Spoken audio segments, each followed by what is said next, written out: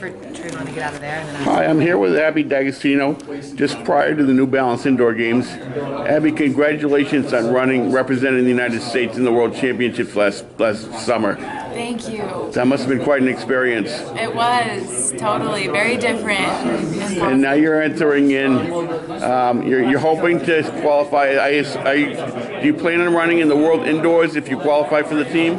If I qualify, yes. So that meet is coming up at Portland, the Nationals. And you probably have to finish in the top 3. Is that correct? I believe it's actually top 2. Top 2.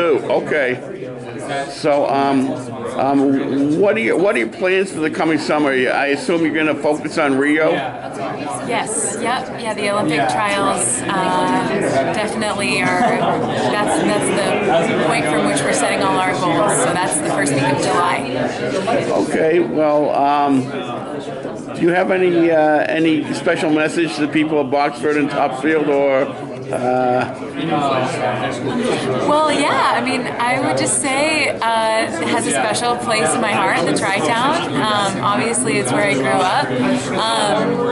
But I think especially because my beginnings were so humble, where I was a good runner in high school, but never had dreams of going to the Olympics someday. So I would just say be patient, and whatever it is you're pursuing, if you have belief, there are no limits on where that can go.